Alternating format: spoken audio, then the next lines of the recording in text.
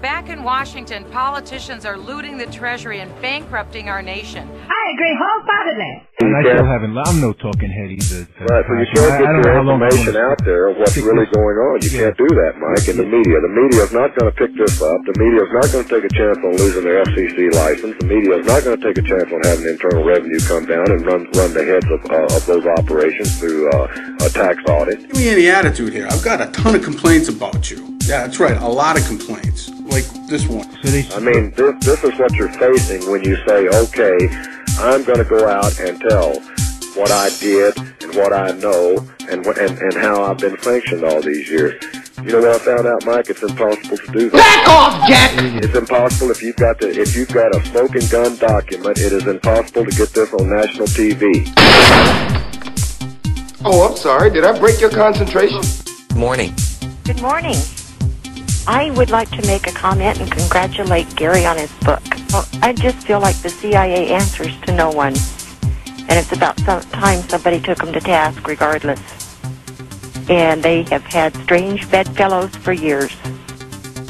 Yeah, and that's sort of the tragedy of all this is that, and one of the points that the Esquire piece makes is how there is a long record of CIA involvement with suspected drug traffickers and drug trafficking organizations.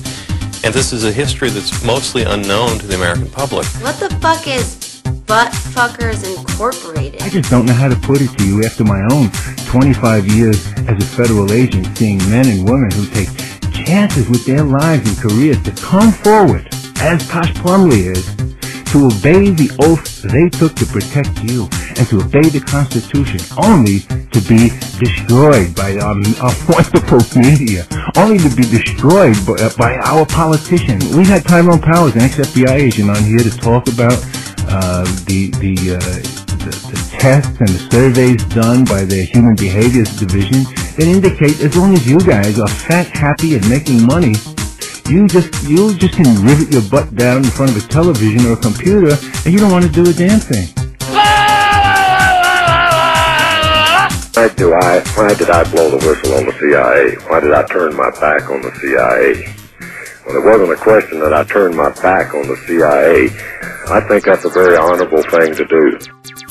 Well, let me ask you this, Tosh. You flew for your position, because a lot of the listeners are wondering now.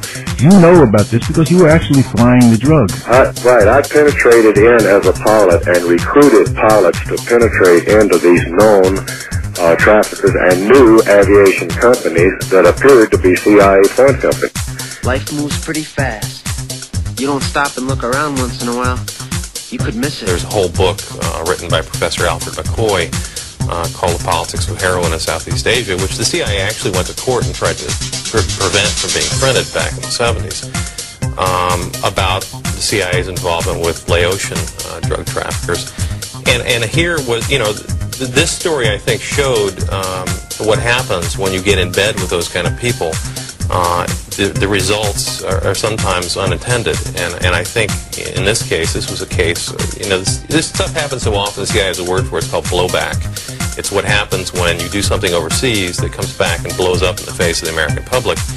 And in the case of the Contra War, you had a situation where we got in bed with drug traffickers. There was a story, which I frankly never thought I would see on the front page of the New York Times, I don't think it was July 17th, in which the Times reported that the CIA now admits that they had relationships with about 24 drug traffickers during the Contra War, and continued the relationships even after being told that there was evidence these men were trafficking drugs. Continue to look at Operation Fast and Furious, the fact that it ties directly to the White House, shipping guns all over Latin America, not just Mexico, as a pretext to knock out their competition in the drug trade, and also blame the Second Amendment for violence in Mexico.